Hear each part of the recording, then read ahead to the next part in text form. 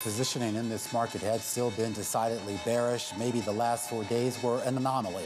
Maybe today is the anomaly. Whether you think it is or not, it was an awful day. The Dow Jones Industrial Average losing 1,300 points here on the day, down 4%. The S&P 500 down about 178 points, 4% loss on the day. The NASDAQ Composite down 632 points, or about 5.2%. The NASDAQ 100, which we should point out, is down 5.5%, and the Russell 2000, Tim, down about 3.9% here on the day, right now at 1831. Yeah, to Mike's point earlier about a sell everything day, the idea of capitulation perhaps, 6%, make that 5 as we get settled here.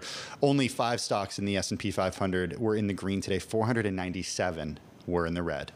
You really see that. Some of the big decliners there, the size and scope, Tim, of course, that you provide. We'll also try to provide some size and scope as well when you think about some of the individual sectors as well for the S&P 500. And again, there's not even one sector in the green. For our radio audience, we'll put this out on Twitter for you.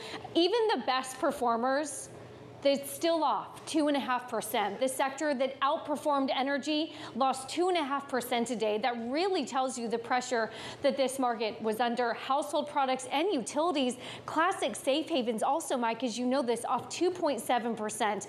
Unfortunately, we'll go to the bottom of the screen as well. As Caroline says, if you're long this market, the worst performers here were a lot of the red. Technology, software, media, semiconductors, you're off 5 to even 6.7% on the day. Well, Taylor, let me tell you about what actually did manage to gain today. There's not many of them. I could pretty much rattle off all the stocks that gained in the S&P 500. The biggest gainer, Corteva, which is a agri-science company, up about less than 0.9%. They announced a $2 billion buyback. Twitter up about 0.8%. This is after shareholders approved Elon Musk's $44 billion buyout. Of course, that's still about 38% higher than where the shares are trading. And Romaine, this one's for you. I know you're worried about your big load of butter being delivered on time. Yeah. There's also concern about fertilizer being delivered, and they're already halting shipments of ammonia, a key component of fertilizer, because of the potential rail strike. Well, CF Industries shareholders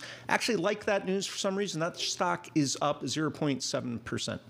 All right, you got the gainers, Mike. Lucky to find a few of those. I got the decliners. It was pretty easy to do this today. I want to start with the biggest decliner on a percentage basis in the S&P 500 today. That would be Eastman Chemical. Actually fallen the most since June of 2020 at levels last seen in November of 2020. The company guided toward lower than expected third quarter results.